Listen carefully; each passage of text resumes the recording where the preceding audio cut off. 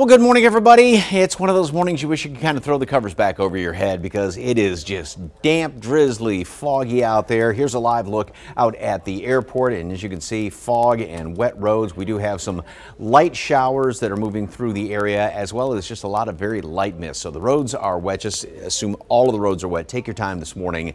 And visibility is pretty low in some spots, just down to 3/4 of a mile in Castroville. And the fog is going to be sticking around throughout the rest of the morning commute and into mid-morning, and everybody's got fog around here except around Gonzales, Victoria.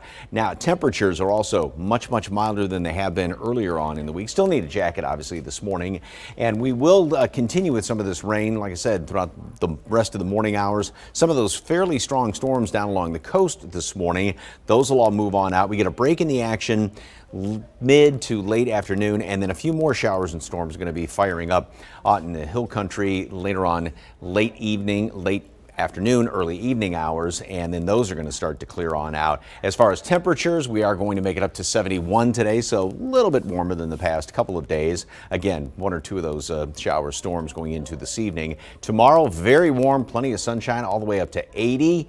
Humidity is going to be okay, though, and then the weekend looks nice, Saturday especially. Mid-70s over the weekend, more clouds Sunday, a couple of showers late, overnight, early Monday, and a bit of a front's going to move through here. It's not going to cool us down, but it will get rid of some of the humidity, so I'm kind of comfortable next week.